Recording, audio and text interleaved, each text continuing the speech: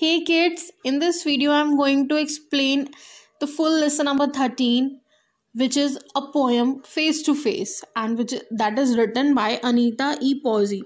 I am going to explain the difficult words, word meaning and question answers. So firstly, in difficult words we have around, chance, journey, lands, someday and someone. In word meaning we have journey. Journey means travel, एक जगह से दूसरी जगह पर जाना. In question answers we have why does the speaker want to travel around the world. जो speaker है that is a poet, and poet जो है वो इसकी एक girl है. So speaker क्यों चाहती है कि वो पूरे world में घूमे. So the speaker wants to travel to see other boys and girls. जो स्पीकर है वो दूसरी जगहों के बॉयज़ और गर्ल्स से मिलना चाहती है, इसीलिए वो पूरे वर्ल्ड में ट्रेवल करना चाहती है. वो देखना चाहती है कि दूसरी कंट्रीज़ के जो बॉयज़ और गर्ल्स हैं वो कैसे दिखते हैं. Second question is what will the speaker do when she meets the children face to face. तो स्पीकर क्या करेगी जब वो उन बच्चों को फेस टू फेस मिलेगी. So she will like to get to know their names and play games with them. सो वो चाहेगी कि वो उनके नाम जाने और उनके साथ प्ले करना चाहेगी वो. Third question is why does the speaker want to visit children's home.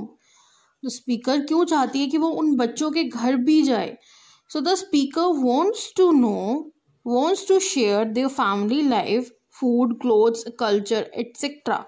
तो स्पीकर जो है वो चाहती है कि वो उनकी फैमिली लाइफ को देखे, उनके फूड कैसा होता है उनके बारे में जाने, उनके क्लॉथ्स कैसे होते हैं, उनके कल्चर कैसा होता है वो उनके बारे में जानना चाहती है और अपना कल्चर वहाँ पे शेयर करना चाहती है, इसीलिए वो चाहती है कि वो उनके घर भी.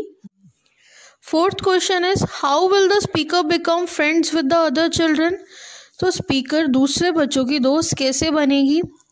फर्स्टली वो उन्हें जानेगी एंड देन उनकी फ्रेंड बन जाएगी. So she will know them and then become friends with them. Fifth question is why do you think the speaker wants the other children to C her.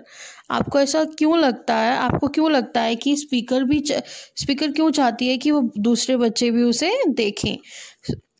Answer is when they C her they will become friends more easily.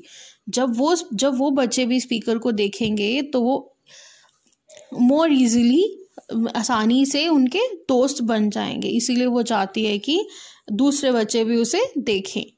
I hope you understood this. Thank you. Have a nice day.